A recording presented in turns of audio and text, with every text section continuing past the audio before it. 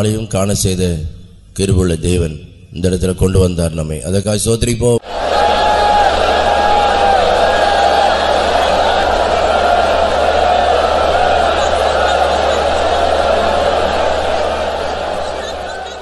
தேவனை துதிக்கிறதான இந்த ஆராதனையிலே வந்த அனைவரும் நிறைவான ஆசீர்வாதங்களோடு ஒவ்வொருடைய வாழ்க்கை காணப்பட வேண்டும்.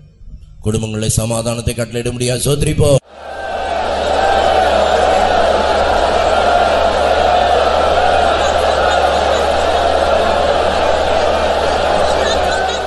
தனிப்பட்ட வாழ்க்கையிலே சந்தோஷத்தை தர முடியாது. ஸ்தோத்திரிப்போம்.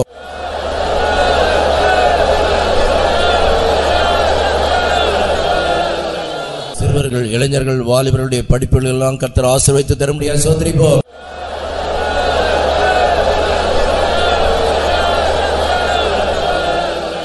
ஒவ்வொருடைய கையின் கிரியைகள், தொழில்களை ஆசீர்வதிக்க முடியாது. ஸ்தோத்திரிப்போம்.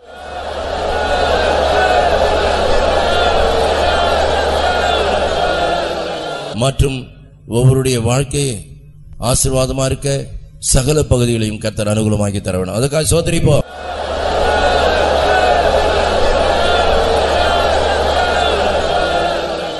இப்படியாக இந்த துதி ஆராதனையிலே வந்து கலந்து கொள்வருடைய குடும்பங்கள் ஆசீர்வதிக்கப்பட வேண்டும். அதுக்காக ஸ்தோத்திரிப்போம்.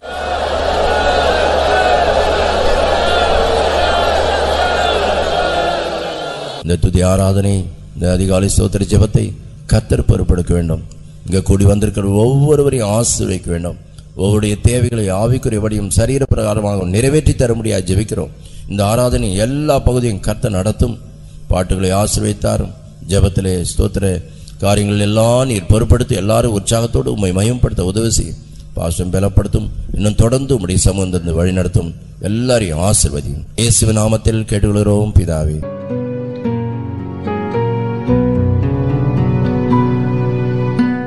We praise the name of the Lord with all gratefulness. கர்த்தர் நமக்கு இயற்கை அனுகூலமாக்கி தந்தபடியால் முதலாவதாக அவரை நன்றியோடு ஸ்தோத்திரிப்போமா.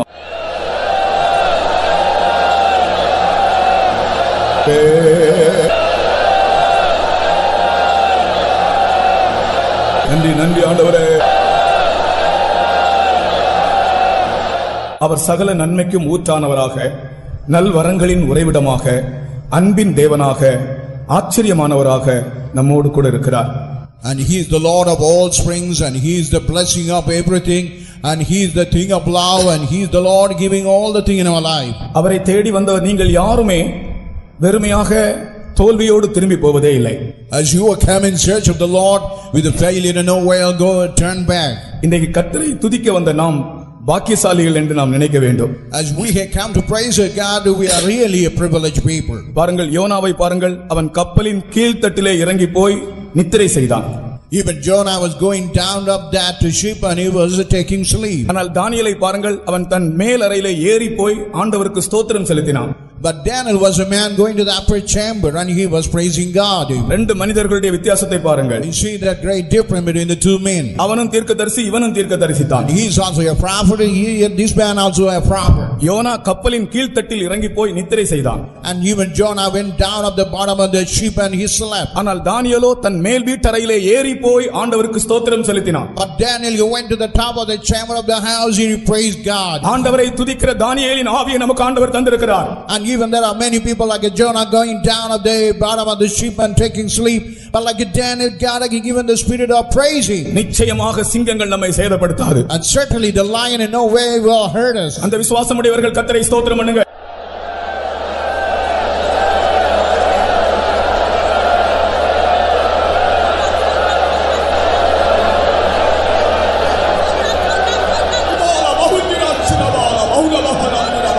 Praise the Lord, praise the Lord, praise the Lord, praise the Lord.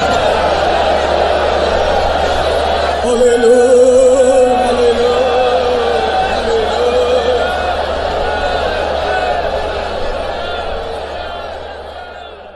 நாம் செலுத்துகிற ஒவ்வொரு ஸ்தோத்திரங்களும் வல்லமையானதாய் விசுவாசத்தோடு இருதயத்திலிருந்து புறப்பட வேண்டும். திரும்பவுமாக அதே நான் சொல்லுகிறேன். நமக்கு ஆண்டவர் தானியேலின் ஆவியை தந்து இந்த வேளையிலே துதிக்க கொண்டு வந்திருக்கிறார். நாம் துதிக்கிறோம், நிச்சயமாக சிங்கங்கள் நம்மை சேதப்படுத்தாது. And God has brought like a Daniel And as we praise God with all might, even the lion in no way will hurt us. அந்த விசுவாசத்தோடு கர்த்தரை ஸ்தோத்திரிப்போமாக. Hallelujah.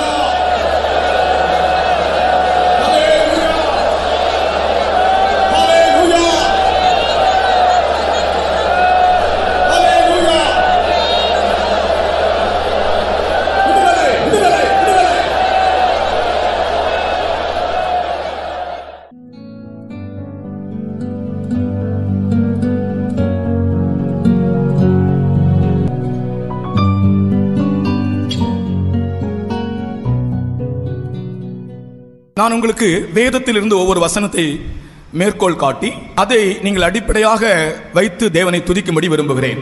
And I want to quotate the verses from the scripture, having that as a basis. I want you must praise your God. உபாகமம் 33ஆம் அதிகாரம் 26ஆம் வசனம். Deuteronomy 33 verse 26. யெஷூருடைய தேவனைப் போல் ஒருவரும் இல்லை. அவர் உனக்கு சகாயமாய் வானங்களின் மேலும் தமது மாட்சிமையோடு ஆகாய மண்டலங்களின் மேலும் ஏறி வருகிறார். யெஷூரனுடைய தேவனைப் போல் வேறு ஒருவரும் இல்லை. There is none like unto the God of Jeshurun. இந்த வசனம் தான் முதலாவது உங்களுக்கு சொல்லும்படியாக ஆண்டவர் எனக்கு தந்த வசனம். And this is the first verse the Lord had given to declare unto you. அதிகாலை ஸ்தோத்திர ஜெபத்தினுடைய அந்த நோட்டீஸ்லே நம் தேவனை துதிப்போம் வாருங்கள் என்று தான் எழுதி இருந்தோம். And even in that dawn praising notice, let's come and praise our God. ஆனால் இங்கே யெஷூரனுடைய தேவன் என்று பாஸ்டர் சொல்லுகிறாரே என்று ஒருவேளை நீங்கள் நினைப்பீர்கள். And sometime you may think, oh, the pastor is telling about the God of Jeshurun. இந்த யெஷூரன் என்றால் அதனுடைய அர்த்தத்தை சொல்கிறேன். யெஷூரன் என்ற பெயருக்கு 4 அர்த்தங்கள் உண்டு. Even the Jeshurun mean there are 4 kinds of interpretation and meaning. ஒன்று மகிழ்ச்சி நிறைந்தவன். The first one, the man filled with the joy. 2 மேன்மை பெற்றவன். And the second, a man who got excellency. 3 முன்னேற்றம் அடைந்தவன். The man who got improvement. 4 மிகவும் பிரியமானவன். And the fourth is very beloved. கர்த்தருக்கு ஸ்தோத்திரம். Praise to the holy name. பாவியாய் ஜீவித்த ஒரு மனிதனை மகிழ்ச்சி நிறைந்தவனாக ஆண்டவர் மாற்றுகிறார். The man who lived like a sinful man but made him like a man with the joy. இன்று நீ சந்தோஷமே இல்லாமல் மகிழ்ச்சியே இல்லாத ஒரு ஆளாக இந்த இடத்திலே கடந்து வந்தாலும் உன்னை மகிழ்ச்சி நிறைந்தவனாக மாற்றுகிறார் ஆண்டவர்.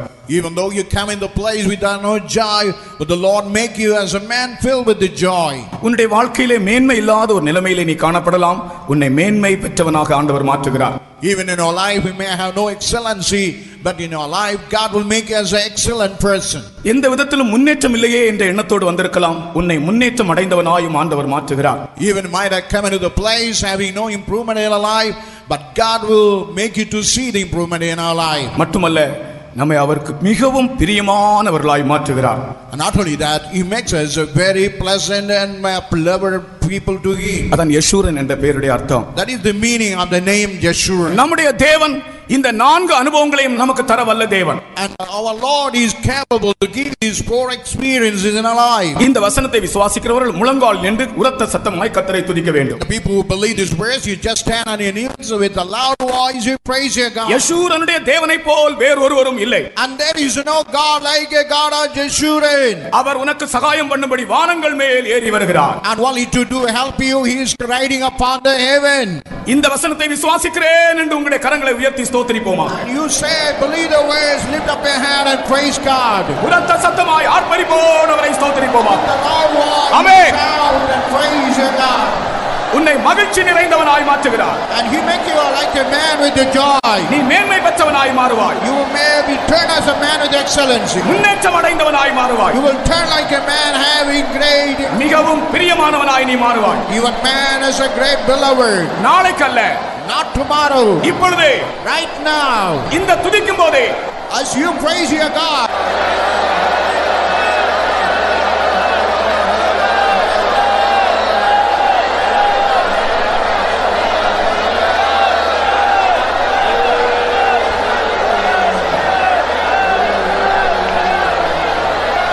Praise the Lord, praise the Lord. Praise the Lord, praise the Lord, praise the Lord. Amen. Shara mahala kila, shara mahala bakura. Hallelujah. யெஷூரனுடைய தேவனைப் போல் வேறு ஒருவரும் இல்லை. And there is none other God like a God of Jeshurun. Thank you, Jesus.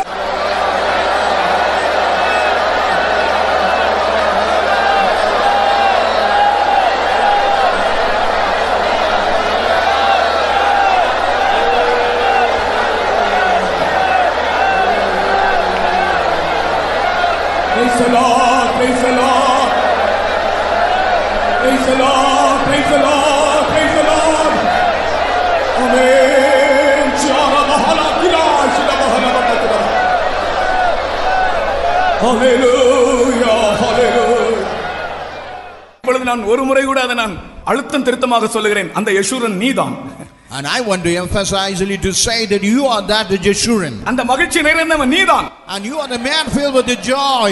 மேன்மை பெற்றவன் நீதான். And you are the man who got the excellency. முன்னேற்றம் அடைந்தவன் நீதான். And you are the man who got the improvement. ஆண்டவருக்கு மிகவும் பிரியமானவன் நீதான். And you are the man who beloved unto the Lord. ஆண்டவருக்கு மிகவும் பிரியமானவன் நீதான். And you are the man who beloved unto the Lord. இப்பொழுது ஒரு முறை கூட துதிப்போமாக. So okay, let's pray. ஸ்தோத்திரமையா. Hallelujah, hallelujah. Amen. Stotram, stotram, stotram, stotram, stotram. Stotram, stotram, stotram, stotram. Stotram, stotram, stotram. எகிப்தின் அடிமைத்தனத்திலே கூக்குரலிட்டுக் கொண்டிருந்த ஜனத்தை மகிழ்ச்சி நிறைந்த ஜனமாக மாற்றி அவர்களை யெஷூரன் என்று அழைக்க ஆண்டவர் தயங்கவே இல்லை. Even the people who were under the cry of the Egyptian, God delivered them, and he never hesitated to call them as a Jeshurun. ஆளோட்டிகளால் அவதிப்பட்டுக் கொண்டிருந்த இஸ்ரவேல் ஜனத்தை மேன்மை பெற்ற ஜனமாக மாற்றி அவர்களை யெஷூரன் என்றும் யெஷூரனுடைய தேவன் தான் என்றும் சொல்ல ஆண்டவர் வெட்கப்படவில்லை. Even God never was ashamed to say, even though they were ill-treated by the taskmasters, but he never was ashamed to say as a God of Jeshurun. 400 ஆண்டுகள் அங்கே வேலை செய்தார்கள். வாழ்க்கையில் முன்னேற்றமே இல்லை. அவர்களை அழைத்து அவர்களை செழித்தோங்க பண்ணின தேவன் அவர்களை யெஷூரன் என்று அழைத்து அவர்களுடைய தேவன் என்று தன்னை வெளிப்படுத்த ஆண்டவர் விரும்பினாரே. And even the people who were found under captivity, and he had given all blessings, and he wanted to call them as a God of Jeshurun. இன்றைக்கு கர்த்தர் உன்னுடைய தேவன், நீதான் அந்த Jeshurun. And even God is your God, and he is a God of Jeshurun. அவரை போல் வேறு யாரும் இல்லை. And there is none like God like him. Amen. Hallelujah.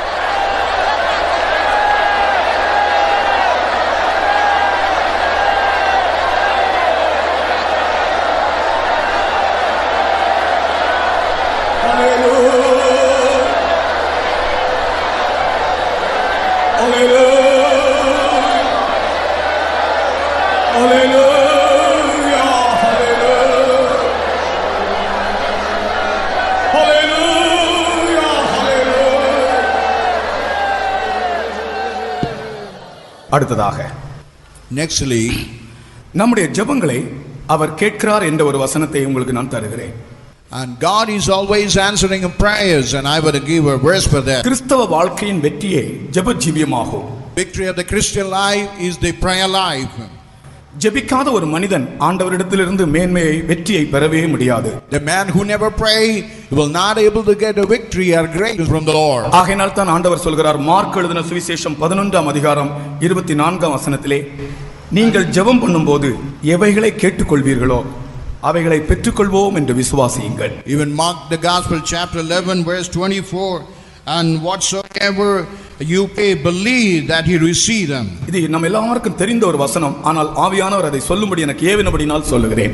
This is a well known verse as the Holy Spirit persuaded me to say, and I want to tell it to you. ஆதலால் நீங்கள் ஜெபம் பண்ணும்போது எவைகளை கேட்டுக்கொள்வீர்களோ அவைகளை பெற்றுக்கொள்வோம் என்று விசுவாசியுங்கள், அப்பொழுது அவைகள் உங்களுக்கு உண்டாகும் என்று சொல்லுகிறேன்.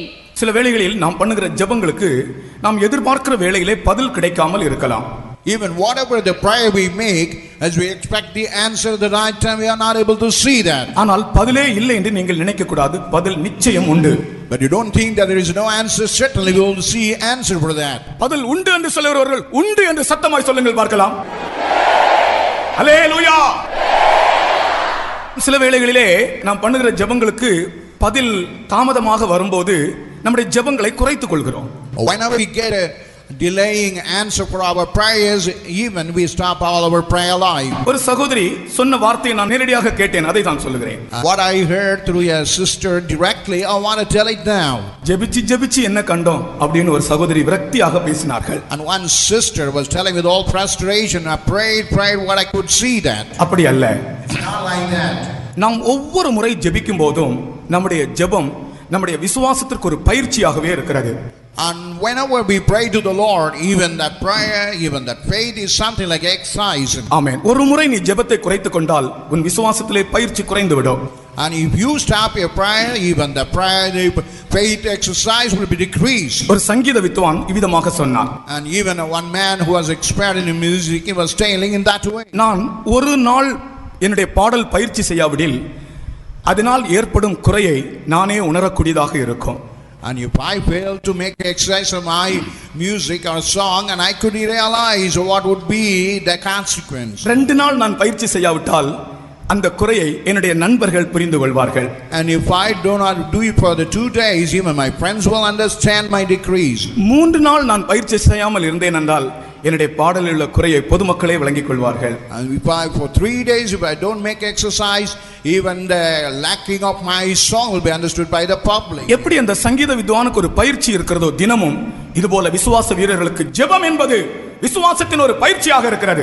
And even for this the expert of song who is having exercise, as we have a prayer, the faith is also something like exercise in our life. நாம் எதிர்பார்த்த வேளையிலே ஜெபங்களுக்கு பதில் கிடைக்காவிட்டாலும் சோர்ந்து போகாமல் ஜெபிக்க வேண்டும்.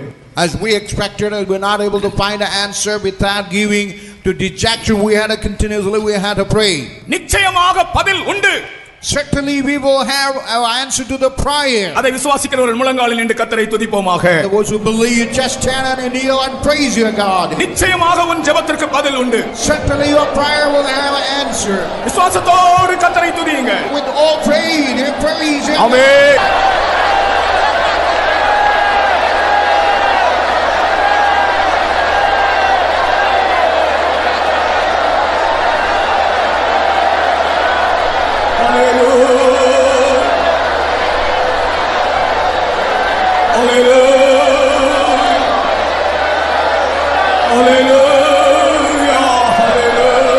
ஜெபத்திற்கு நிச்சயமாய் பதில் உண்டு.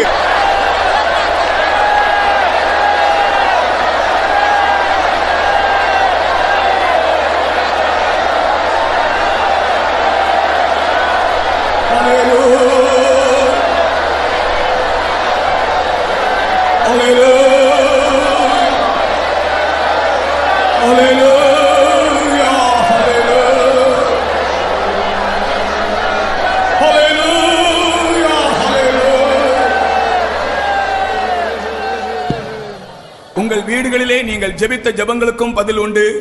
இங்கே வந்து நீங்கள் எழுதி போட்ட ஜெப விண்ணப்பங்களுக்கும் பதில் உண்டு.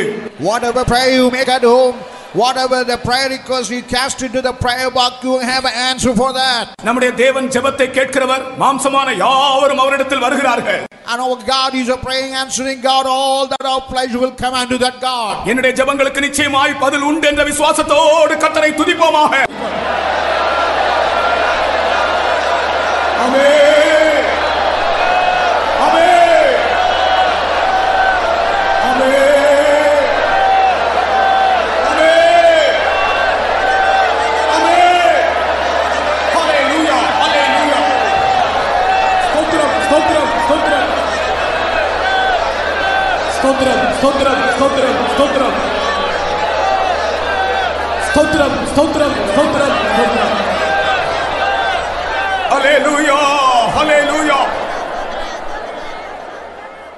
அடுத்ததாக நம்முடைய குடும்பங்களை ஆண்டவர் தழைக்க செய்கிறார் என்பதை குறித்து ஒரு வசனம் தருகிறேன். I want to give a verse. God will make our family flourish. என்னுடைய குடும்பம் தழைத்தோங்க வேண்டும் என்று விரும்புகிறவர்கள் மட்டும் கை உயர்த்துங்கள். The people who want that your family to flourish, lift up your hand. எங்களுக்கு ஒரு பெரிய குடும்பத்தை தந்திருக்கிறார். இதெல்லாம் ஒரு பெரிய குடும்பம், எங்க குடும்பம். And God had given a big family, and all you seated before is a big family. ஒரு பெரிய வீட்டை தந்திருக்கிறார். And God had given a big house. பெரிய குடும்பத்தை தந்திருக்கிறார். And God had given a big family. அதனால அந்த குடும்பம் கூட தழைத்தோங்க நானும் விரும்புகிறேன். And even I want that those families to flourish. கர்த்தருக்கு ஸ்தோத்திரம். Praise to the holy name. குடும்பங்கள், என்னுடைய குடும்பம் தழைத்தோங்க விரும்புகிறேன் என்று சொல்லுவர்கள் ஒரு அல்லேலூயா சொல்லுங்க. மருத்துவச்சிகள் தேவனுக்கு பயந்ததினாலே அவர்களுடைய குடும்பத்தை கர்த்தர் தழைக்க செய்தார். Even the midwives, as they were fearing the Lord, God made the family to flourish. யாத்ராகமம் முதல் அதிகாரம் 21ஆம் வசனம். And Exodus, the first chapter, verse 21. மருத்துவச்சிகள் தேவனுக்கு பயந்ததினால் அவருடைய குடும்பங்கள் தழைக்கும்படி செய்தார். மருத்துவச்சிகளுடைய குடும்பங்களை ஆண்டவர் தழைக்கும்படி செய்தார். Even that houses of the midwives, God made them to flourish. அதற்கு காரணம் அந்த அவர்களுக்குள் இருந்த தேவ பயம்தான். It's all because what they had a fear of the Lord. அருமையான தேவனுடைய பிள்ளையே, இன்றைக்கு நான் நிச்சயமாக ஆண்டவராகிய இயேசுவின் நாமத்தில் உங்களுக்கு நான் சொல்லுகிறேன், உனக்குள் ஒரு தெய்வ பயம் இருக்கும் என்றால் உன் குடும்பம் நிச்சயமாய் தழைக்கும். I want to tell one thing: if we have a fear of the Lord, certainly your family will flourish. குடும்பங்கள் நிர்மூலமாகி போக காரணமே தெய்வ பயம் இன்மைதான். Why the family being ruined in these days? Because they have no fear of the Lord. 128 சங்கீதத்திலே ஒரு தழைத்திருக்கிற குடும்பத்தை பற்றி வாசிக்கிறோம். And when we read in Psalm 128, we read about the family which flourish. அந்த குடும்பம் தழைக்க அதனுடைய ரகசியமே தேவ பயம்தான். What is the secret of that flourishment of that to family? It's only the fear of the Lord. தேவ பயம் நமக்குள் இருந்தால் ஆண்டவர் நம்மை தழைத்து ஓங்க செய்வார். If we have the fear of the Lord, God will certainly make us to flourish. எனக்கு ஒரு சம்பவம் ஞாபகம் வருகிறது. Even I reminded about one incident what happened. கர்த்தராகிய இயேசு கிறிஸ்துவை ஏற்றுக்கொண்டு சத்தியத்திற்கு கீழ்ப்படிந்தபடியினாலே தன் வீட்டிலிருந்து தள்ளப்பட்ட ஒரு வாலிப பிள்ளை பெங்களூர் பட்டணத்திற்கு வந்து சேர்ந்தார். One girl who had accepted the Lord Jesus Christ, that as she was rejected, she came to the city of Bangalore. அவள் தங்க இடமின்றி ஒரு அனாதையாக அலைந்து திரிந்தாள். As no place to dwell, like an orphan, she was roaming about. தேவபக்தியுள்ள விசுவாசிகள் அவளுக்கு இடம் கொடுத்தார்கள். And only godly believers, they had given room for her to dwell. அவள் இயேசுக்காக பக்தியோடு இருந்தபடியினால் அவளுடைய தகப்பனும் தாயும் அவளுக்கு வீட்டில் இடமில்லை என்று சொல்லி அவளுடைய பொருட்கள் எல்லாம் எரித்து சாம்பலாக்கி விட்டார்கள். As she was a godly woman, and they said no place in that house, they burned all her materials. இவள் நிமித்தம் வீடு தீட்டுப்பட்டது என்று சொன்னார்கள். And because of her presence, even the house was defiled. கர்த்தர் அவளை நோக்கி பார்த்தார். But God was able to look into that girl. அவளுக்குள் இருந்த தேவ பயத்தின் நிமித்தம் ஆண்டவர் அவளை ஆசீர்வதிக்க தொடங்கினார். As she had the fear of the Lord, because of that, God started blessing. அனாதையாய் வந்த அந்த பெண்ணுக்கு கர்த்தர் அதே பெங்களூர் பட்டணத்திலே ஒரு நல்ல வேலையை கொடுத்தார். As she came like an orphan to the city of Bangalore, the same Bangalore city, God had given a job for her. தேவ பயமுள்ள ஒரு புருஷனை கொடுத்தார். And God had given a very God-fearing husband. தேவ பயமுள்ள 2 பிள்ளைகளை கொடுத்தார். And God had given 2 children who were God-fearing. 128 சங்கீதத்தின்படி பிள்ளைகளின் பிள்ளைகளையும் கூட அவர்கள் கண்டார்கள். As we read in Psalm 128, they were able to see the children of children. இன்றைக்கும் கூட அவர்கள் இருக்கிறார்கள். பொருளாதாரத்திலும் அவர்கள் தழைத்தோங்கி இருக்கிறார்கள். ஆவிக்குரிய ஜீவியத்திலும் தழைத்து சபைக்கு முன்மாதிரியான சாட்சியா இருக்கிறார்கள். Even they are alive, even literally they are flourished, and also spiritually even the church they are flourished. மருத்துவச்சிகளுடைய குடும்பங்களை ஆண்டவர் தழைக்க செய்த காரணமே அவர்களுக்குள் இருந்த தேவ பயம்தான். Why God made the midwives to prosper is all what they had the fear of the Lord. உனக்குள் தெய்வ பயம் இருக்கும் என்றால் உன் குடும்பம் ஒரு காலம் சீர்குலையாது. Your family in no way be ruined. ஆண்டவர் ஆசீர்வதிப்பார். God would bless your family. அந்த வசனத்தை விசுவாசிக்கிறவர்கள் விசுவாசத்தோடும் வைராக்கியத்தோடும் கர்த்தரை துதிக்க வேண்டும். And the people who believe that verse with all zealousness, you have to praise God. உன் குடும்பத்தை தழைத்தோங்க செய்கிற தேவன் இந்த தேவன். In this God is the Lord who make your family to flourish. கர்த்தரை விசுவாசத்தோடு ஸ்தோத்திரிங்கள். And with the faith you praise. ஆமென்.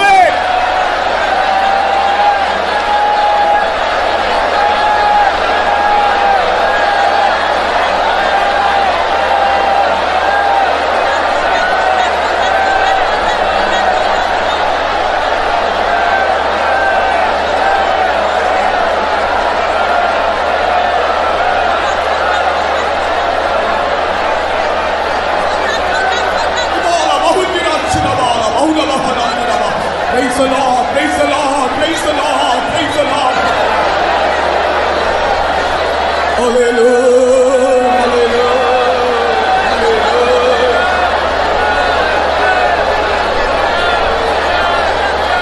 குடும்பங்கள் தலைக்கட்டும்.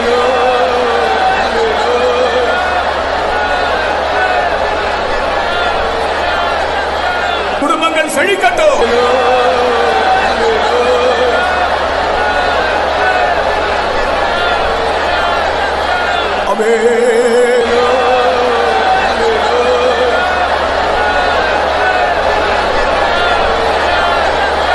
தெய்வ பயத்தோடு உம்மை துதிக்கிறோம் ஆண்டவரே.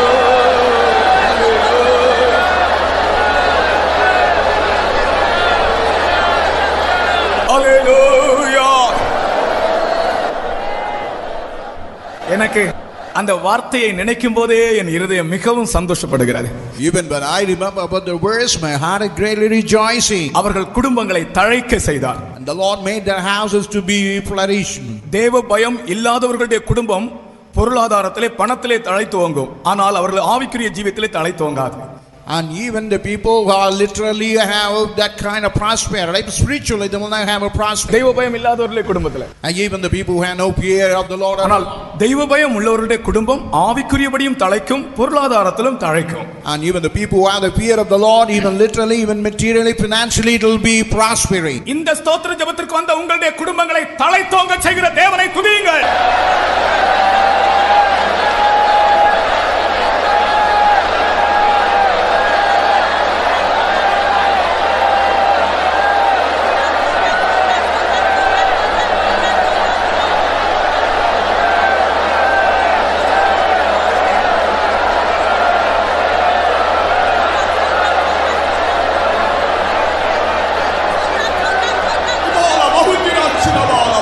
Praise the Lord, praise the Lord, praise the Lord, praise the Lord.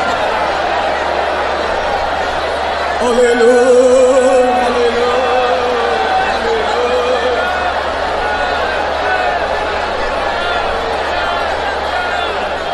உன் குடும்பத்தின் வறட்சி மாறுகிறது. உன் குடும்பத்தின் வறுமை அகன்று போகிறது.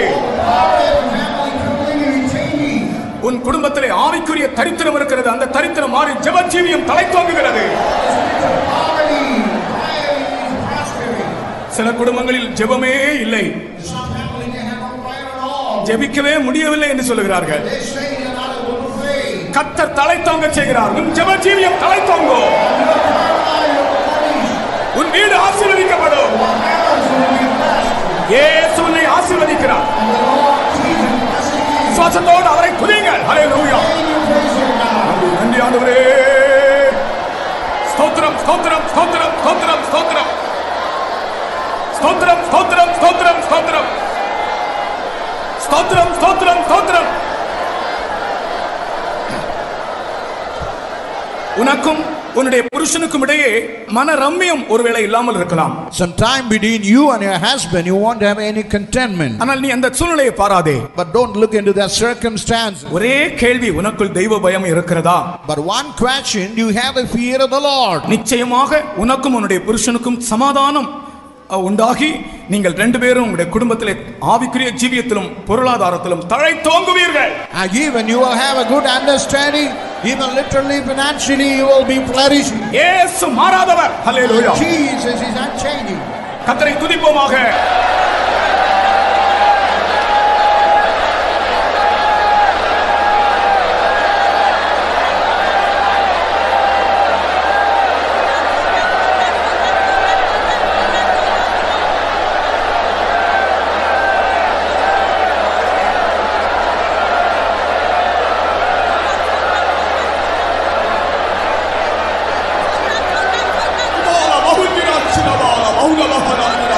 Praise the Lord, praise the Lord, praise the Lord, praise the Lord. Hallelujah, hallelujah, hallelujah.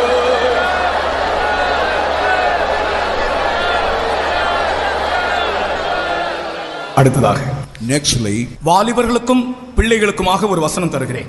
for a young and also for the children, both together I want to give a verse. நான் கர்த்தர் சமூகத்தில் காத்திருந்த போது, When I waited in the presence of the Lord, வாலிபர்களுக்கும் பிள்ளைகளுக்கும் சொல்ல வேண்டிய வார்த்தையை கர்த்தர் எனக்கு தாரும் ஆண்டவரே என்று கேட்டபோது, திட்டமாக கர்த்தர் யோசேப்பு கனிதரும் செடி என்ற வசனத்தை எனக்கு வெளிப்படுத்தினார். and even when I asked the Lord for the verses of the youth and other children, and Joseph is a fruitful vine. ஆதியாகமம் 49 அதிகாரம் 22 வசனத்தை வாசிப்போமாக. Genesis 49 verse 22. யோசேப்பு கனிதரும் செடி, அவன் நீரூற்றண்டையிலுள்ள கனிதரும் செடி, அதன் கொடிகள் சுவரின் மேல் படரும். யோசேப்பு கனிதரும் செடி. Joseph is a fruitful bough. அவன் நீரூற்றண்டையில் உள்ள கனிதரும் செடி. And he would be a fruitful bough by the well. நீரூற்று என்பது இயேசுவை காண்பிக்கிறது. The well, when he speaks about the Lord Jesus Christ, அவர்தான் ஜீவ தண்ணீர் ஊற்று. and he is the spring of the living water. இஸ்ரவேல் ஜனங்கள் செய்த தீமைகளில் ஒன்று ஜீவ தண்ணீர் ஊற்றாகி அவரை விட்டு விட்டார்கள். what the evil Israelites did, they have forsaken the fountain of life. அந்த நீரூற்று இயேசுவை காண்பிக்கிறது. Only that fountain well speaks about Jesus. நீரூற்றண்டையில் உள்ள கனிதரும் செடி என்றால், as it is a fruitful bough near the water well mean, இயேசுவோடு ஐக்கியமாக இருக்கும் வாலிபர்களையும் பிள்ளைகளையும் காண்பிக்கிறது. It's what he speaks about the youths and children who have a good fellowship with the Lord Jesus. அவர்கள் சிறு வயதிலும் வாலிபத்திலும் வாழ்க்கை முழுவதிலும் கனி கொடுக்கிறவர்களாக இருப்பார்கள். Even while they are in the childhood, in the grown up stage, in all their state of life, they will be giving fruits to the Lord. அவன் கனி இல்லாத செடியா கனிதரும் செடியா? And whether he is a fruitful bough or fruitless bough, சொல்லுங்க, you tell it out. அவன் கனி இல்லாத செடியா கனிதரும் செடியா? Whether he is a fruitful or fruitless bough, அவன் கனிதரும் செடி. and he happen to be the fruitful bough, உன்னுடைய மகன், and he is you are son, உன்னுடைய மகள், is you are daughter, அது வாலிபர்களாக இருந்தாலும் பிள்ளைகளாக இருந்தாலும் ஒரு கனிதரும் செடியாக அவர்களை மாற்றுகிறார் ஆண்டவர். and they may be young people or children, but God make them as a fruitful bough. ஒரு செடியை அல்லது மரத்தை நடுகிறோம், அதிலே கனியை எதிர்பார்த்து தான் நடுகிறோம். Even we plant a sapling with expectation that it will give fruits. எனக்கு இதை சொல்லும்போது திருவிதாங்கூர் மகாராஜாவுடைய காலத்திலே நடந்த ஒரு செய்தி எனக்கு ஞாபகம் வருகிறது. And even the time of the king of Travancore, I remember about one message. ஒரு சம்பவம். It's only an incident. Thiruvithamkoor மகாராஜாவின் நாட்களிலே அவர் ஒரு நாள் தன்னுடைய ரதத்தில் போய் கொண்டிருக்கும் போது, in the time of the king of the Travancore, while he was going through the chariot, சாலை ஓரமாக ஒரு முதிர்ந்தவர், ஒரு வயது முதிர்ந்த ஒருவர் ஒரு மாங்கன்றை நட்டு கொண்டிருந்தாராம். and very aged man, he was just planting that mango sapling in the side of the road. ரொம்ப வயதா இருந்தார், ஆனால் மாங்கன்றை நடுகிறார். And he was a very old man, and he was planting the sapling of the mango. ராஜா தன் ரதத்தை விட்டு இறங்கி அந்த முதியவரிடத்திலே, முதியவரே, உமக்கு இவ்வளவு வயதாகிறதே, நீர் இந்த மாங்கன்றை என்ன நோக்கத்தோடு நடுகிறீர் என்று கேட்டாராம். Oh, that king got him from the chariot and asked the old man, you are an old man, with what purpose you are planting this sapling in the side of the road? இது கதை அல்ல, சம்பவம். It's not a story, but it really happened, a true incident. அப்பொழுது அந்த முதியவர் சொன்னாராம், and that old man told him, என்னுடைய காலத்துக்கு பிறகு பின் சந்ததியாருக்கு இந்த மரம் கனி கொடுக்குமே என்ற நோக்கத்தோடு நடுகிறேன் என்று சொன்னாராம். after my days, the latter generation, this sapling will give fruits. உடனே ராஜாவுக்கு அவருடைய அந்த நல்ல நோக்கத்தை மெச்சி அவருக்கு ஒரு பிரைஸ் கொடுத்தார். and that king appreciated his good intention. He had given a prize for that old man. அந்த பிரைஸை வாங்கிவிட்டு முதியவர் திரும்பவும் ராஜாவோடு பேசினார். and after getting the prize, again that old man talked with that king. ராஜாவே, எந்த மரமும் நட்டு சில வருடங்களுக்கு பிறகுதான் கனி கொடுக்கும். நான் நடுகிற இந்த மரம் நட்ட அன்றே கனி கொடுத்தது பார்த்தீரா என்று கேட்டாரா. on any sapling, when you just plant for some time only, but what I planted here, it had given fruit or something right now itself. இந்த மாதிரி ஆட்களை ராஜாக்கள் ரொம்ப விரும்புவாங்க. and the king, whenever sees that kind of person, they will be delighted. ராஜா இன்னொரு price கொடுத்தார். and even the king gave him another prize. உடனே அந்த முதியவர் சொன்னாரா, and immediately that old man replied him, ராஜாவே, எந்த மரமும் ஒரு வருஷத்தில் ஒரு முறை தான் கனி கொடுக்கும். நான் நடுகிற இந்த மரம் 2 முறை கனி கொடுத்தது பார்த்தீரா என்று சொன்னார். any tree whatever you plant will only give once, but you have seen this tree giving fruit for twice. உடனே ராஜா இவருடைய அறிவை மெச்சி இவரை மரண பரியந்தம் தன்னுடைய அரண்மனையிலே கொண்டு போய் வைத்தாராம். and the king appreciated all his intelligence. all through the lifetime he kept him in his palace. கனி என்பது நிச்சயமாக எல்லாரும் எதிர்பார்க்கிற காரியம். the fruit is something what everybody expects. யோசேப்பு கனிதரும் செடி, and Joseph is a fruitful vine. யோசேப்பு சிறுவனா இருக்கும்போது தன் தகப்பனோடு ஐக்கியமாக இருந்து கனி கொடுத்தான். and while Joseph was a young man, he was with the father and he was able to give good fruits. தன் சொந்த சகோதரர் தன்னை பகைத்தபோது நன்மை செய்து கனி கொடுத்தான். when his own brothers hated him, he did good and he had given fruits. அவன் குழியில் போடப்பட்டபோது சோர்வடையாது கனி கொடுத்தான். when he was cast into the pit without giving no room for the rejection and able to give fruits. போத்திபாருடைய வீட்டிலே பாவம் செய்யாது கனி கொடுத்தான். and even in the house of Potiphar, he never committed sin and given fruits. சிறைச்சாலையிலே சொப்பனத்தின் அர்த்தத்தை சொல்லி கனி கொடுத்தான். பார்வோனுக்கு முன்னே வரும் காரியங்களை அறிவித்து கனி கொடுத்தான். And even before Pharaoh, whatever the thing going to happen in future, telling that he was able to give fruits. பஞ்ச காலத்திலே தானியம் வழங்கி கனி கொடுத்தான். Even in the time of famine, he was able to supply the corn to all the people, and he was giving fruits. தன் தகப்பனின் கடைசி நாட்களிலே அவனை கனப்படுத்தி கனி கொடுத்தான். Even in the old age of his father, he honored him and even giving fruits. இஸ்ரவேலின் எல்லா கோத்திரத்தாரையும் பாதுகாத்து கனி கொடுத்தான். And preserving all the tribes of the Israelites, and he was giving fruits. உன்னுடைய மகனும் உன்னுடைய மகளும் இவ்வனமாக கனி கொடுக்கிற ஒரு செடியாக ஆண்டவர் மாற்றுவார். Your daughter and your son, God will make as a fruitful bough. உன்னுடைய பார்வையிலே உன்னுடைய பிள்ளையில் எந்த கனியும் இல்லாதது போல் காணப்படலாம். Even in our sight, your children will have no fruits at all. யோசேப்பு கனிதரும் செடி. And Joseph is a fruitful. நீர் ஊற்றண்டையில் உள்ள கனிதரும் செடி. And you are like a bow near the well. இதை விசுவாசிக்கிறவர்கள் முழங்கால் நின்று கர்த்தரை துதிப்போமாக. Those who believe, stand on your knees and praise your God. உங்கள் பிள்ளைகள், you are children. உங்கள் வாலிபர்கள், you are young people. கனிதரும் செடிகள். And they are fruitful bough. அந்த விசுவாசத்தோடு கர்த்தரை துதிப்போமாக.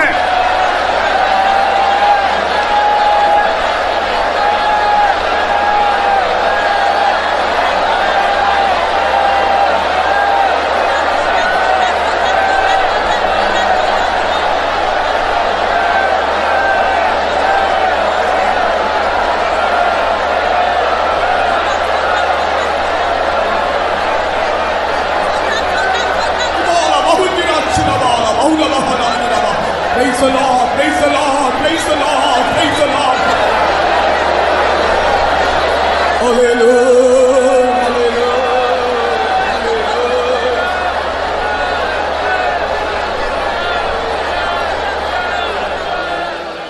எத்தனையோ பேருக்கு வாலிபர்களாகிய தங்களுடைய பிள்ளைகளை குறித்தும் கவலை உள்ளவர்களாக இருக்கிறார்கள்.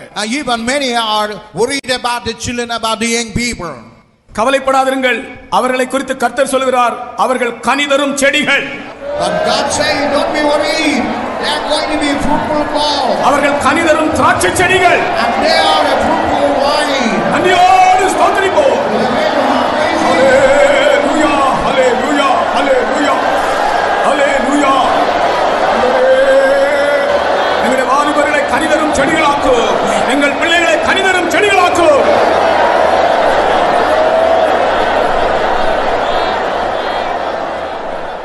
உண்மையிலே நம்முடைய வாலிபர்களும் நம்முடைய பிள்ளைகளும் கனிதரும் செடிகளாக ஆண்டவர் மாற்றி இருக்கிறார் என்ற நம்பிக்கையோடு உங்களுடைய கைகளை தட்டி கர்த்தரை ஸ்தோத்திரம் பண்ணுங்க.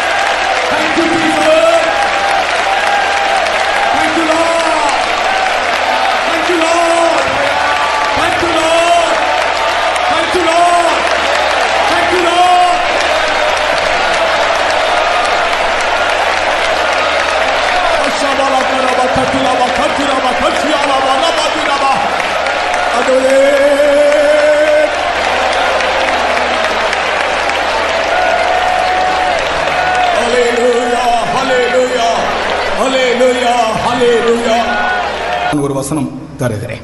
And even for all the servants of God, I want to give a verse. கர்த்தராகிய இயேசு கிறிஸ்து என்னை உண்மை உள்ளவன் என்று எண்ணி இந்த ஊழியத்திற்கு ஏற்படுத்தினபடியினால் அவரை ஸ்தோத்திரிக்கிறேன். And I praise God as He had really appointed me as a faithful for this ministry. 1 தீமோத்தேயு 1:12. 1 Timothy chapter 1 verse 12. ஆண்டவருடைய ஊழியக்காரர்களாகிய சகோதர சகோதரிகளுக்கு இந்த வசனத்தை கொடுக்கிறேன். And as they are servant of God, I want to give this verse. என்னை பலப்படுத்துகிற நம்முடைய கர்த்தராகிய இயேசு கிறிஸ்து என்னை உண்மையுள்ளவன் என்று எண்ணி இந்த ஊழியத்திற்கு ஏற்படுத்தினபடியால் அவரை ஸ்தோத்திரிக்கிறேன். என்னை உண்மை உள்ளவன் என்று எண்ணி இந்த ஊழியத்திற்கு ஏற்படுத்தினபடியால் ஸ்தோத்திரிக்கிறேன். And I thank Christ Jesus our Lord who hath enabled me, for they counted me faithful, putting me into the ministry. இந்த சந்தர்ப்பத்திலே ஆண்டவர் உங்களுக்கு திட்டமாய் சொல்ல சொன்ன ஒரு வார்த்தை, நான் அதை நிச்சயத்தோடு சொல்லுகிறேன். ஆண்டவருடைய ஊழியக்காரர்கள் யாரா இருந்தாலும் உண்மை என்பதை கர்த்தர் உங்களில் எதிர்பார்க்கிறார். Whatever the servant of God, I want to tell you, God expects faithfulness in you. நீங்கள் உண்மை உள்ளவர்களாய் இருந்தபடியினால் அல்ல, உண்மை உள்ளவர்கள் என்று அவர் எண்ணினபடியினால் இந்த ஊழியத்தை தந்தார். As you are being as a faithful, but as He had counted and seen you as a faithful, He had given this ministry. நான் உண்மை உள்ளவனாய் இருந்ததினால் அல்ல, என்னை உண்மை உள்ளவன் என்று அவர் எண்ணினார், நம்பினார், நம்பிதான் இந்த ஊழியத்தை தந்தார். As I was not as faithful, but as he counted, as he thought that I was faithful, I had given the ministry in my hand. ஆகையால் உண்மை என்பது ஊழியக்காரருடைய உயர்வுக்கு அஸ்திபாரமாக இருக்கிறது. And faithfulness is something very important for the elevation or exaltation of the life. தேவன் என்னை நம்பினாரே, இந்த தகுதியில்லாத என்னை தெரிந்து கொண்டாரே என்ற ஒரு எண்ணம் நமக்கு இருக்க வேண்டும். As God had believed as we are unworthy, and we must have a grateful heart for that. ஒரு தேவ ஊழியக்காரரிடத்திலே ஒருவர் இப்படி ஒரு கேள்வி கேட்டார். Even to the pastor, one person put the question in this way. அவர் கொஞ்சம் क्वेश्चन கேட்கிற ஆள் தான். And he was a man who frequently asking the question. ஒரு பாஸ்டர் இடத்துல இப்படி ஒரு கேள்வி கேட்டார். And he is asking one pastor in this way. அதுவும் கிண்டலாக கேட்டார். He asked something like a mockery. அதாவது இயேசு கிறிஸ்துவுக்கு தெரியுமே யூதாஸ் இப்படி துரோகம் பண்ணுவான் என்று, அப்படி என்றால் அவனை ஏன் சீஷனாக தெரிந்து கொண்டார் என்று ஒரு கேள்வி கேட்டார். And Jesus well known he would do the treachery act, why he had chosen him as a disciple. Pastor சொன்னார், அதை விட கடினமான ஒரு क्वेश्चन எனக்குள்ள இருக்குதுன்னு சொன்னார். And the pastor replied, I do have another hard question. என்னை ஏன் இந்த ஊழியத்துக்கு தெரிந்து கொண்டார் என்ற கேள்விக்கே நான் இன்னும் விடை கண்டுபிடிக்கவில்லை. என்னை ஏன் இந்த ஊழியத்துக்கு ஆண்டவர் தெரிந்து கொண்டார் என்றே இன்னும் எனக்கு புரிந்து கொள்ள முடியவில்லை. அதுதான் எனக்கு கடினமான क्वेश्चनाக இருக்கிறது என்று சொன்னார். And even it is a very hard question, why he had chosen me for the ministry. It's something very hard what I could not believe. எப்போதுமே நம்முடைய தகுதியினத்தை நாம் உணர்ந்து உண்மையுள்ளவர்களாக இருக்க வேண்டும். And we must always think about unworthiness, and we have to be faithful to the Lord. அந்த தகுதியினத்தை எண்ணி நாம் உண்மையுள்ளவர்களாக இருந்து நம்மை தாழ்த்துவதுதான் நம்முடைய ஊழியத்தில் நம்மை உயர்த்தும். And thinking about unworthiness and expecting that faithfulness and humbling ourselves with that faithfulness. இந்த வசனத்துக்காக நாம் கர்த்தரை துதிப்போம். And with that verse, let's praise our God. 1 தீமோத்தேயு 1ஆம் அதிகாரம் 12ஆம் வசனத்திற்காக நாம் கர்த்தரை துதிப்போம். The 1 Timothy chapter 1 verse 12, for that verse let's praise him. அவர் நம்மை உண்மை உள்ளவன் என்று நம்பினபடியால் நாம் கர்த்தரை ஸ்தோத்திரிப்போமாக. ஹalleluya.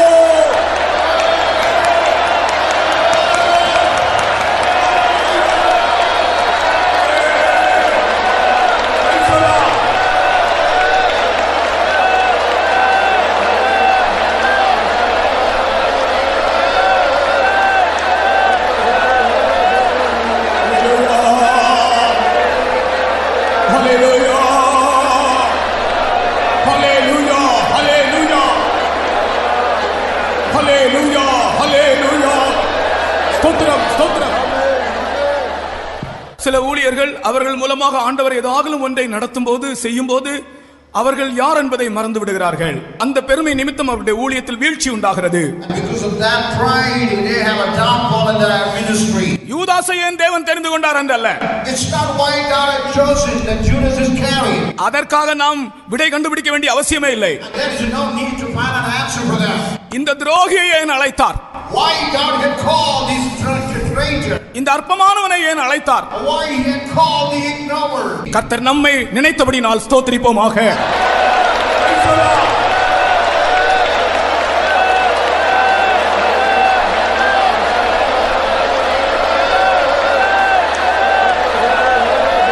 ஹல்லேலூயா, ஹல்லேலூயா, ஸ்தோத்திரம், ஸ்தோத்திரம்,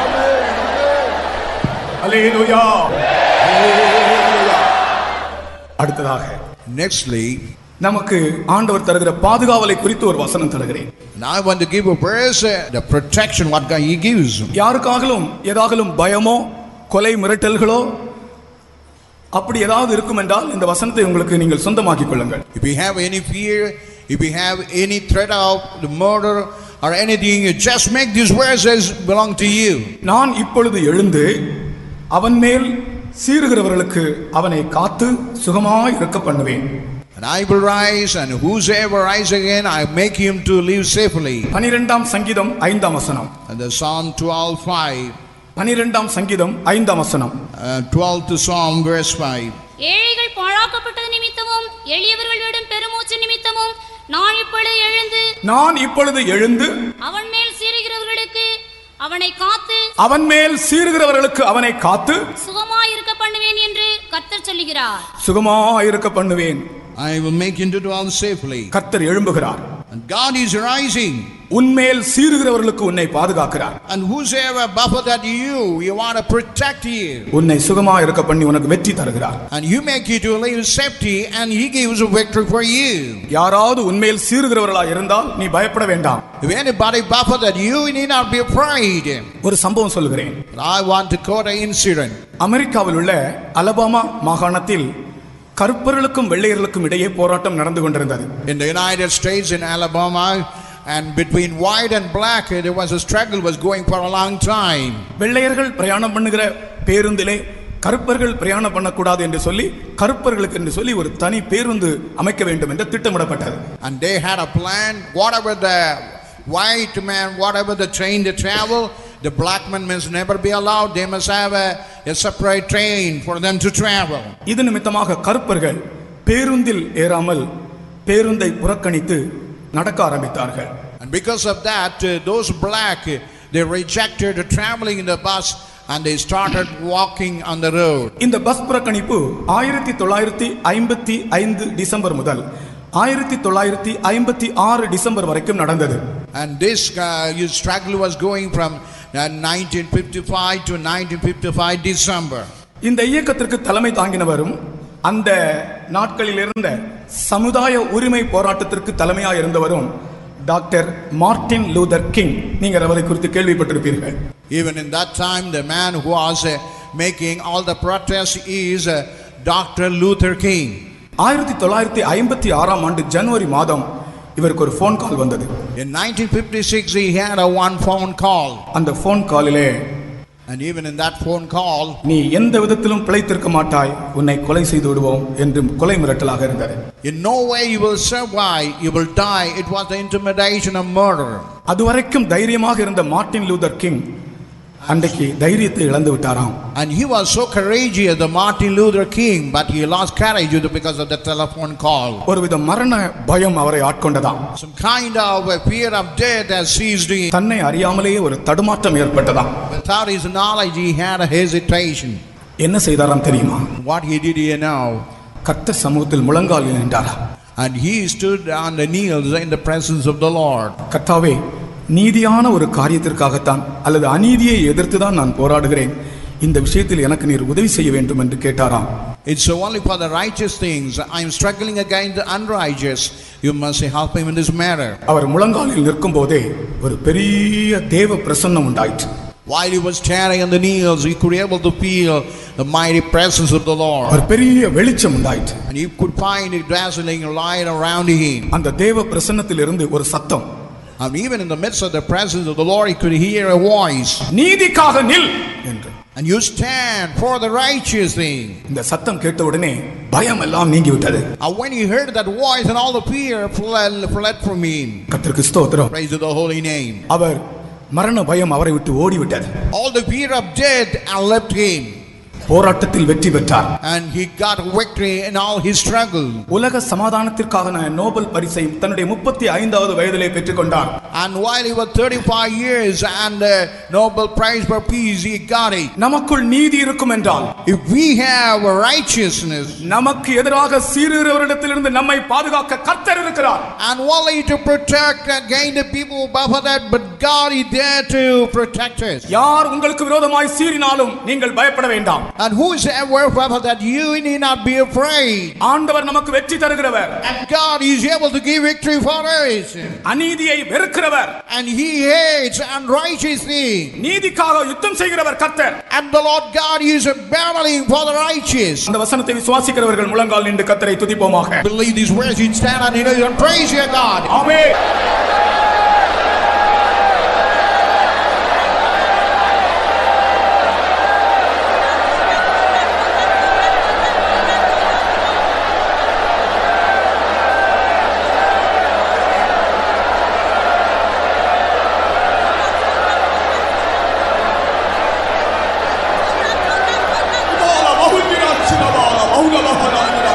Praise the Lord, praise the Lord, praise the Lord, praise the Lord.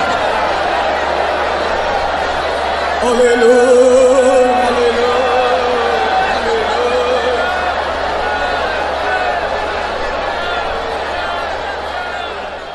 எதிர்ப்புகளை கண்டு நீங்கள் பயப்பட வேண்டாம். You need not be afraid of all the opposition. மனுஷர்கள் உங்களை கொலை செய்து விடுவோம் என்று சொன்னாலும் நீங்கள் பயப்பட வேண்டாம். You need not be afraid anybody say that they will slay you. உங்களுக்குள் அநீதி இருந்தால் நீங்கள் பயப்பட வேண்டும். நீதி இருந்தால் பயப்பட வேண்டாம். If you have unrighteousness, you must be fear. If you have righteousness, you need not be fear of anything. உன்மேல் சீறுகிறவர்களுக்கு உன்னை தப்புவிப்பேன் என்று கர்த்தர் சொல்லுகிறார். God says, you will keep the whosoever buffeted you. 12ஆம் சங்கீதம் 5ஆம் வசனத்தை விசுவாசிக்கிறவர்கள் கர்த்தரை ஸ்தோத்திரியுங்கள்.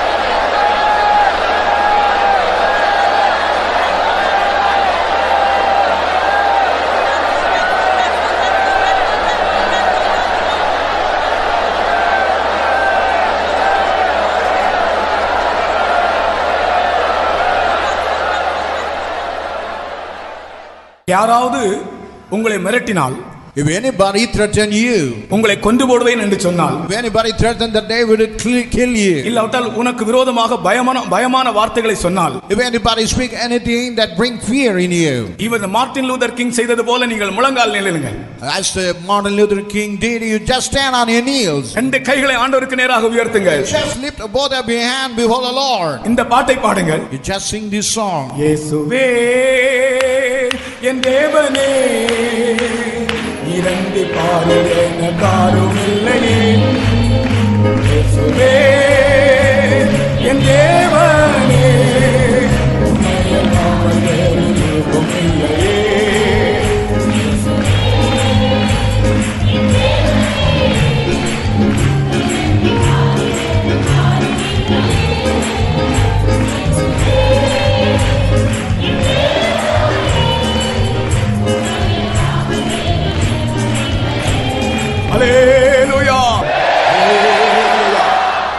மதுரையின் ரட்சிப்புக்காக, now for the salvation, தமிழ்நாட்டின் ரட்சிப்புக்காக, even for the salvation of இந்தியாவின் ரட்சிப்புக்காக, even the salvation of India, முழு உலகத்தின் ரட்சிப்புக்காக, even the salvation of the whole of the world. ஒரு வசனம் தருகிறேன். But I want to give a verse now. ஏசாயா 55ஆம் அதிகாரம் 5ஆம் வசனத்திலே, Isaiah 55th chapter verse 5. உன்னை அறியாத ஜாதி, and here an unknown nation, உன் தேவனாகிய கர்த்தர் நிமித்தமும், and it is only because of the Lord, இஸ்ரவேலின் பரிசுத்தர் நிமித்தமும், it's only because of the Holy One of Israel, உன்னிடத்திற்கு ஓடி வரும், and they will all come running towards you. அந்த வசனத்தை படியுங்கள்.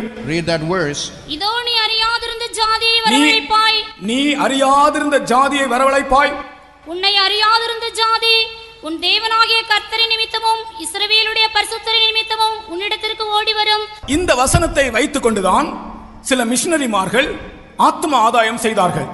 Only keeping this verse as the basis, some missionaries they did winning the souls. நீங்கள் மிஷனரிமாருடைய வாழ்க்கை வரலாற்றை படித்து பாருங்கள். You just read the story of those missionaries. இந்தியாவிலும் ஆப்பிரிக்க தேசத்திலும் போன சில மிஷனரிமார்கள் இந்த வசனத்தை தான் தங்களுக்கு உறுதியான அஸ்திபாரமாக பிடித்துக்கொண்டு, உன்னை அறியாத ஜாதி அந்த பரிசுத்தராகிய தேவன் நிமித்தம் ஓடி உன்னிடத்தில் வரும் என்றதான வசனத்தை பிடித்துக்கொண்டு ஆத்ம ஆதாயம் செய்தார்கள்.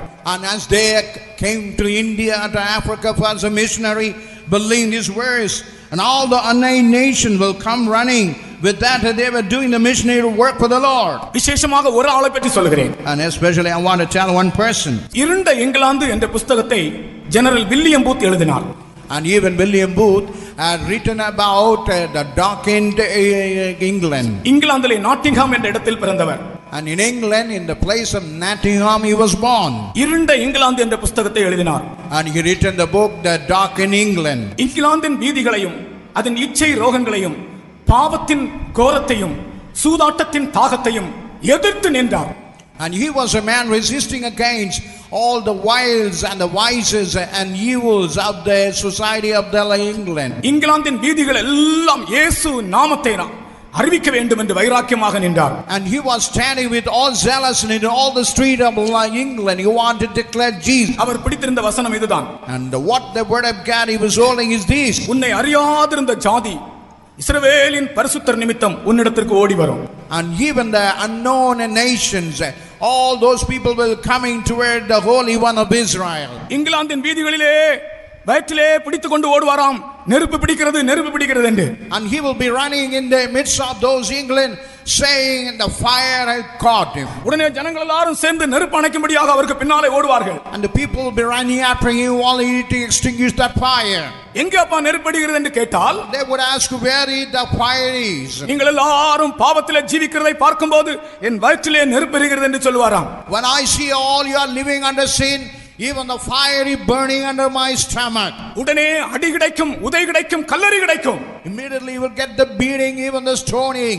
ஆனால் அவர் எழுதுகிறார், அதன் மத்தியிலே இஸ்ரவேலின் பரிசுத்தர் நிமித்தம் என்னை அறியாத ஜாதி, இயேசு கிறிஸ்துவை அறியாத ஜாதி இயேசுவிடத்துக்கு ஓடி வருவார்கள் என்று எழுதுகிறார். But even in the midst of that, he is writing, even all the unknown nations, all will be coming running toward that Jesus. அருமையான தேவனுடைய ஜனமே, இஸ்ரவேலின் பரிசுத்தரை அறியாத ஜாதி மதுரையில் உண்டு. Even in Madurai, the people who never know the Holy One of Israel. தமிழ்நாட்டில் உண்டு. Even in Tamil Nadu. இந்தியாவில் உண்டு. Even in India. முழு உலகத்திலும் உண்டு. Even in the whole of the world. இந்த வசனத்தை பிடித்துக்கொண்டு ஆத்துமாக்கள் ஆதாயம் செய்யும்படி புறப்படுங்கள். And you just holding that word of God, you just go for winning the soul. நிச்சயமாக அவர்கள் நம்மிடத்தில் ஓடி வருவார்கள். Certainly they will become running towards us. இந்த வசனத்தை விசுவாசிக்கிறேன் என்று சொல்கிறவர்கள் கர்த்தரை ஸ்தோத்திரிப்போமாக. மதுரையின் ரட்சிப்புக்காக. Let's praise God for the salvation of Madurai. தமிழ்நாட்டின் ரட்சிப்புக்காக. Tamil Nadu salvation. இந்தியாவின் ரட்சிப்புக்காக. Salvation of India. முழு உலகத்தின் ரட்சிப்புக்காக. The salvation of the whole of the world. வைராக்கியத்தோடு துதியுங்கள்.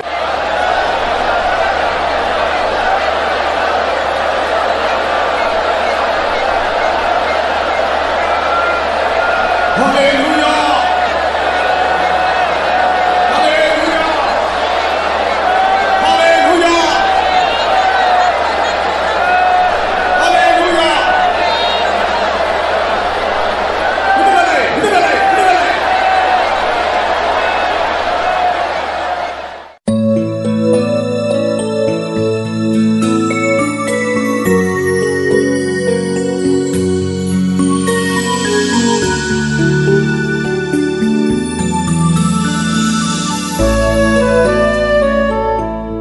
ஒரு நிமிடம் எல்லாரும் எழும்பி நில்லுங்கள். And all the time is over. Just please இப்பொழுது நாம் என்ன செய்ய போகிறோம் என்றால், what we are going to do now, சேனைகளின் கர்த்தர் பரிசுத்தர் பரிசுத்தர் பரிசுத்தர் என்று சொல்ல போகிறோம். we are going to say the host of Israel is a holy holy. எப்படி சொல்ல போகிறோம்? What a way we are going to say. சத்தமாக சொல்லி காட்டுங்கள். You tell loudly. மூன்று முறை சொல்லணும். சேனைகளின் கர்த்தர் பரிசுத்தர் பரிசுத்தர் பரிசுத்தர். அப்படி பரிசுத்தர் என்று சொல்லி மூன்று தடவை சொல்லணும்.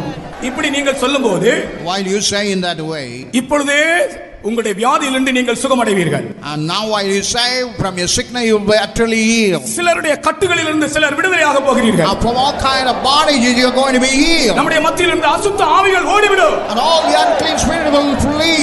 தேவ மகிமை இந்த இடத்தை நிரப்புவதை நீங்கள் காண்பீர்கள். You are going to see the glory of God filling the place. சேராபீன்கள் சேனைகளின் கர்த்தர் பரிசுத்தர் பரிசுத்தர் பரிசுத்தர் என்று சொன்னபோது, and even the seraphim and all they when they say the holy holy, தேவாலய மகிமையினால் நிரம்பியது. even the whole temple of God filled with the glory. நாம் எல்லாரும் சேனைகளின் கர்த்தர் பரிசுத்தர் பரிசுத்தர் பரிசுத்தர் என்று சொல்லுவோம். இந்த இடம் முழுவதும் தேவனுடைய மகிமையினால் நிரம்பி வியாதியஸ்தர் சுகமடைந்து பெரிய விடுதலையை நீங்கள் காணப்போகிறீர்கள். When we say the host of God of Israel holy holy, and you will see the deliverance. சத்தமாக சொல்லுங்கள். சேனைகளின் கர்த்தர் பரிசுத்தர் பரிசுத்தர் பரிசுத்தர்.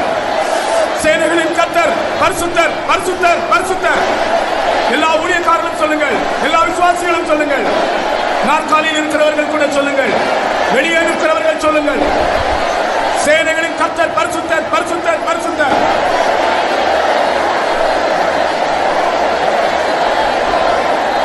சேனைகளின் கர்த்தர் பரிசுத்தர் பரிசுத்தர் பரிசுத்தர். இப்பொழுதே अनेक வியாதியஸ்தர் சுகமடைகிறீர்கள். Right now many sick people are healed. வல்லமை புறப்படுகிறது. I could see the virtue power. சேனைகளின் கர்த்தர் பரிசுத்தர் பரிசுத்தர் பரிசுத்தர். Even the host of Israel is holy holy. ஆர்ப்பரிப்போடு சொல்லுங்கள். With all shouting say, சேனைகளின் கர்த்தர் பரிசுத்தர் பரிசுத்தர் பரிசுத்தர். even the host of Israel is holy holy. ஹல்லேலூயா. இந்த சத்தம் போதாது. நீங்கள் உண்மையாகவே ஒரு எழுப்புதலோடு வைராக்கியத்தோடு நம்முடைய கர்த்தர் பரிசுத்தர் பரிசுத்தர் பரிசுத்தர் என்று நாம் சொல்லதான் வேண்டும். இப்போ நீங்க பாருங்க, வியாதியஸ்தருக்கு தலையில கை வைத்து ஜெபிக்காமலேயே வியாதியஸ்தர் இந்த சத்தத்திலே சுகமடைய போகிறார்கள். சேனைகளின் கர்த்தர் பரிசுத்தர் பரிசுத்தர் பரிசுத்தர். ஆமென். ஹல்லேலூயா.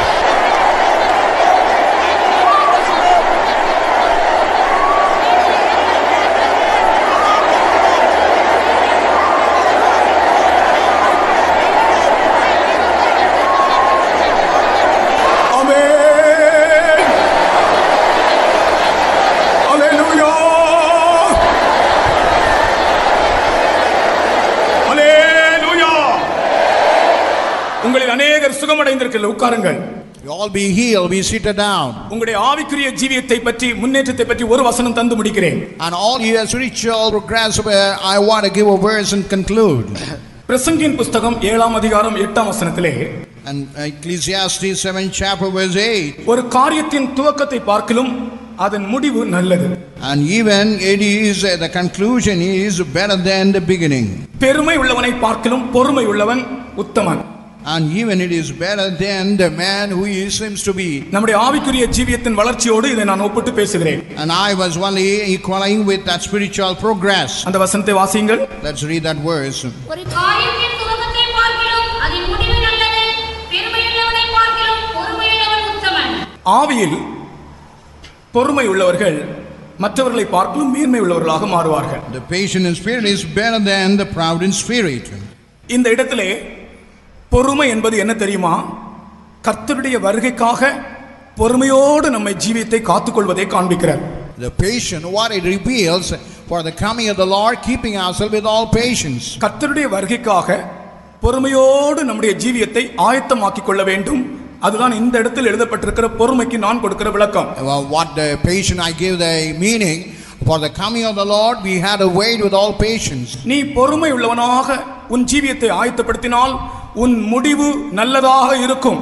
And if you with all the spirit of patience, when you prepare yourself, your end will be better. உன் ஜீவியத்தின் தொடக்கத்தை பார்க்கலும் உன் ஜீவியத்தின் முடிவு நல்லதாக இருக்கும். And better in the end even the beginning. நீ பொறுமையுடைய ஒரு ஜீவியம் செய். And you do the life of patience. பெருமையின் ஆவி நாம் பொறுமையோடு இருக்க நம்மை விடாது. And even the spirit of pride will never make us to be patient. ஆகையால் தான் பெருமை உடையவனை பார்க்கலாம் என்று சொல்லப்பட்டிருக்கிறது. And that's why it is said about then the spirit of that pride. பெருமையின் ஆவி நம்மை பொறுமையோடு இருக்க விடாது. The spirit of pride will never make us to be a spirit of patience. ஆகையால் நமக்குள் பொறுமை இல்லாவிட்டால் நமக்குள் பெருமை இருக்கிறது என்று அர்த்தம். If you never have a spirit of patience, we have the spirit of that pride. திட்டமாக இந்த வசனம் கர்த்தர் உங்களுடைய ஆவிக்குரிய ஜீவியத்திற்கு கொடுத்தபடியால் இதை நிச்சயத்தோடு பேசுகிறேன். As God had given for the spiritual life, with all certainty I am telling this. கர்த்தருடைய வருகைக்காக நீ பொறுமையோடு உன் ஜீவியத்தை ஆயத்தப்படுத்து. For the coming of the Lord, with all patience you prepare yourself. அப்பொழுது உன்னுடைய தொடக்கத்தை பார்க்கலும் உன் முடிவு நல்லதாக இருக்கும். And then it is your end will be better than the beginning. உன்னுடைய முடிவு, உன்னுடைய மரணமோ அல்லது கர்த்தருடைய வருகையோ, உன்னுடைய முடிவு ஆசீர்வாதமாக இருக்கும். Whether it is your death or the coming of the Lord, all will be blessed for you. கர்த்தர் அப்படிப்பட்ட ஒரு பொறுமையை நமக்கு தருகிறார். அதற்காக கர்த்தரை ஸ்தோத்திரிப்போமாக. Give him the kind of spirit, let's praise him. ஆமென். கடைசியாக கர்த்தரை ஸ்தோத்திரிப்போமலாம். And it is the last thing, let's praise him. Hallelujah, hallelujah, hallelujah. Amen. Praise the Lord. இயேசுவே, இயேசுவே, இயேசுவே, இயேசுவே. திரும்பமாக ஆவியானவர் சொல்லுகிறார். Even again the spirit of the Lord speaks. உன்னுடைய ஜீவியத்தை நீ பொறுமையோடு கூட கர்த்தருடைய வருகைக்காக காத்துக்கொள். Keep your life with all patience for the coming of the Lord. கர்த்தர் வருமளவு நீ பொறுமையாக இரு. Until the Lord Jesus come, be with the patience. நீ பொறுமையாக இருந்தால் உன்னுடைய முடிவு நல்லதாக இருக்கும். With pure, with the patience, your end will be better. கர்த்தர் உனக்கு அப்படிப்பட்ட ஒரு பொறுமையை இந்த கூட்டத்தின் மூலமாய் தரப்போகிறார். And by the meeting, God going to give that spirit of patience. கர்த்தரை ஸ்தோத்திரிப்போமாக. Let's praise him. Hallelujah. Shabala baratilam. Maratala mashinam tirai na balakat. என் பிள்ளைகளே, My children, என்னுடைய வருகை சமீபம். the coming of the Lord is நீங்கள் பொறுமையாக இருங்கள் என்று உங்களுக்கு நான் எச்சரிக்கிறேன். I warn you that you have to be with all patience. பொறுமையோடு இருக்கும்படி என்னுடைய அபிஷேகத்தை உங்களுக்கு நான் தந்திருக்கிறேன். Only to be patient I have given my anointing. என் கிருபையை உங்களுக்கு தருகிறேன். I am giving my grace. நீங்கள் பொறுமையாக எனக்காக காத்திருங்கள். With all patience you wait for me. அப்பொழுது நீங்கள் ஜெயம் பெறுவீர்கள். Then you will find victory. ஜீவியம் செய்வீர்கள். Then you will have overcoming. என்னை சந்திப்பீர்கள். You will able to meet me. நானே உங்கள் தேவன். I am your God. நானே உங்கள் மணவாளன். I am your bridegroom. வலா கஷலாம் கரபா நிபைதினம் அந்துலம் சதபலா இதே கரபா. Praise the Lord. Hallelujah. Hallelujah. இப்பொழுது நீங்கள் எழுதி போட்ட ஜெப வேண்டுகோளுக்காக நாங்கள் ஜெபிக்க போகிறோம். Now whatever the prayer request you cast into the box, we are going to pray for that. கடந்த அதிகாலை ஸ்தோத்திர ஜெபத்திலே போட்ட ஜெப வேண்டுகோள்களில் அநேக ஜெப வேண்டுகோள்கள் எழுதப்பட்டபடியே பதில் கிடைத்தது என்று எங்களுக்கு கடிதங்கள் வந்தன. When you see the letter, whatever those prayer requests cast into inside that box, accordingly they were able to get the answer. சில வேண்டுகோள்களுக்கு நான் முதலாவது சொன்னது போல பதில் கிடைக்காமல் இருக்காது, நிச்சயமாய் கிடைக்கும். And as I told you earlier, some requests, it is not that you are not going to get the answer, certainly you are going to get the answer. எல்லாரும் கண்களை மூடி இந்த ஜெப வேண்டுகோள்களின்படியே கர்த்தர் அவர்களுக்கு விடை அளிக்கும்படியாக பதில் அளிக்கும்படியாக ஜெபம் பண்ணுவோமாக. Let's close our eyes according to that. God must answer. Amen.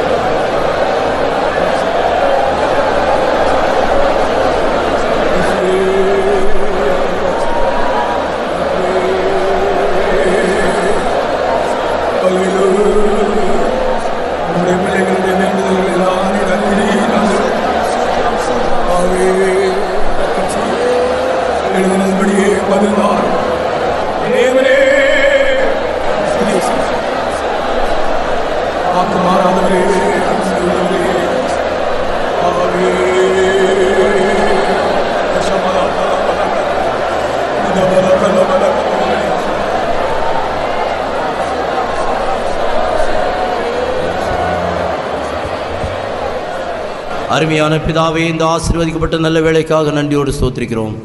இந்த அதிகால ஸ்தோத்திர ஜெபத்தில் வந்து உம்முடைய பிள்ளைகள் உம்மை துதித்து மகிமைப்படுத்த உதவி செய்ததுக்கா ஸ்தோத்திரம்.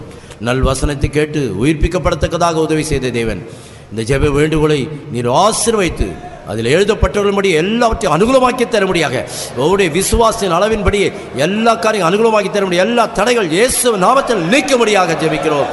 சகல காரியம் அனுகூலமாக்கி தாரும், ஆசீர்வதி இயேசு நாமத்தில் கேட்டுக்கொள்கிறோம் பிதாவே. கர்த்தர் பதில் தந்தார். அந்த விசுவாசத்தோடு கர்த்தரை கரங்களை தட்டி ஸ்தோத்திரம் பண்ணுங்க.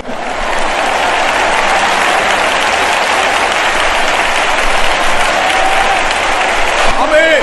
ஹல்லேலூயா, ஹல்லேலூயா. இயேசு கிறிஸ்து மாறாதவர், மாறாதவர்.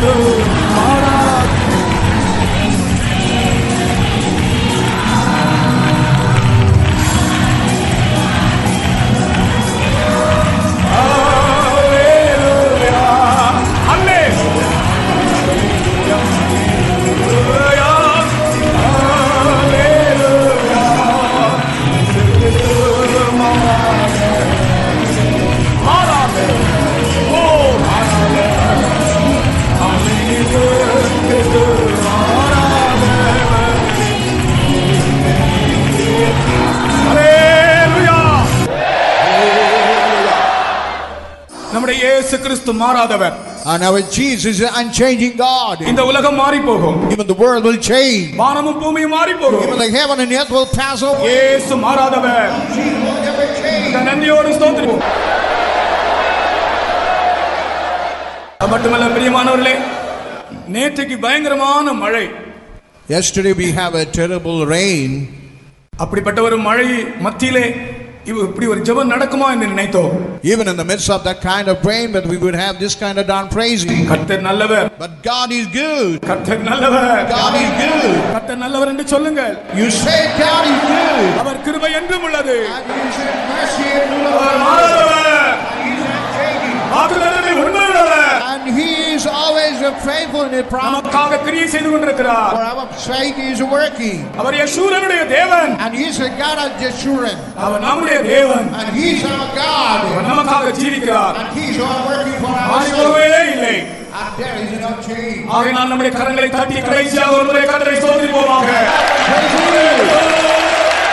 Thank you, Jesus. Thank you, Lord.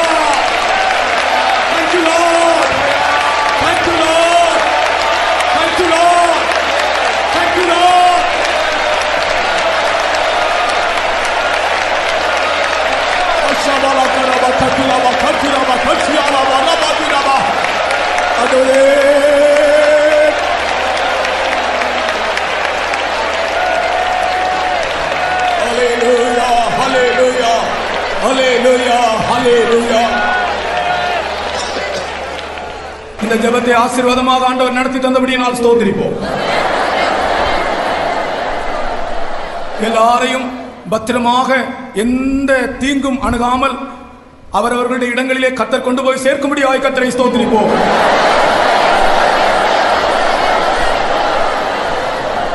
உங்களுடைய காரியங்களை கர்த்தர் அறிந்திருக்கிறார், செய்திருக்கிறார். அதற்காக ஸ்தோத்திரிப்போம். வாக்குத்தத்தத்தில் உண்மையுள்ள தேவனை ஸ்தோத்திரிப்போம். அவர் சீக்கிரம் வரப்போகிறபடியினால் ஸ்தோத்திரிப்போம். அருமையான ஆண்டவரே, நாங்கள் துதிக்கிறோம் ஆண்டவரே, சோத்திரிக்கிறோம் கர்த்தாவே. இயேசுவே, இந்த அதிகாலை சோத்திர ஜெபம் இன்றைக்கு கர்த்தாவே நடக்க முடியாதபடி கர்த்தாவே, எப்படியான மழை வந்து போதும் எல்லா தடைகளையும் நீக்கி கர்த்தாவே, இந்த அதிகாலை சோத்திர ஜெபத்தை இன்றைக்கு நீர் எங்கள் மத்தியிலே வந்து நடத்தி ஒரு பிரதான ஆசீர்வாதத்தை நீர் கட்டணப்பட்டபடியால் நாங்கள் துதிக்கிற ஆண்டவரே, நாங்கள் சோத்திருக்கிற ஆண்டவரே. இயேசுவே, மகன் சோத்திரம் ஐயா ஆண்டவரே. இந்த அதிகால சோத்திர ஜெபத்தை கர்த்தாவே கொண்டதான கர்த்தாவே, ஒவ்வொரு பிள்ளைகளுக்காக நாங்கள் துதிக்கிற ஆண்டவரே, சோத்திருக்கிற ஆண்டவரே. இயேசுவே, எத்தனை பேர் கர்த்தாவே எந்த தினத்தின ஆண்டவரே உங்களை வல்லமையை கண்டு அற்புதமான சுகத்தை பெற்றார்கள் கர்த்தாவே. எத்தனையோ பேர் கர்த்தாவே பலவிதமான சுவாமியே சோதனை கர்த்தாவே உடனாக்கப்பட்டார்கள் கர்த்தாவே. இயேசுவே, ஒருவரான கர்த்தாவே வந்தால் ஒருமையாய் புகார்படி கர்த்தாவே நிறைவான ஆசீர்வாதத்தோடு நீர் அவளை கர்த்தாவே நிறைத்தபடியால் நாங்கள் துதிக்கிறோம் ஆண்டவரே, சோத்திரிக்கிறோம் ஆண்டவரே. நம்முடைய பிள்ளைகள் வந்த அந்த இடங்கள் எல்லாம் ஆபத்துலாம் கொண்டு வந்தோடைய சோத்திரம் என்ன ஒரு ஆபத்தனத்தை ஆளுடைய ஏற்ற வேலையில கர்த்தாவே போய் சேர நேரு உதவி செய்ய வேண்டும் கெஞ்சினோம். எப்படியாரும் கர்த்தாவே இந்த சோத்திரத்தை வந்த ஆத்துமாக்கள் ஒருவரை நஷ்டப்பட்டு போயாருடைய எல்லாரும் கத்தோட வெளியில காணப்பட உதவி செய்யும். தாழ்த்தப்பட கருங்களை ஒப்படைக்கிறோம். ஏசுவின் நாமத்தில் நம்முடைய கர்த்தராகிய இயேசு கிறிஸ்துவின் கிருபையும் பிதாவாகிய தேவனுடைய அன்பும் பரிசுத்த ஆவியின் ஐக்கியமும் நம் அனைவரோடும் சதா காலங்களிலும் இருப்பதாக. அல்லேலூயா, அல்லேலூயா, அல்லேலூயா.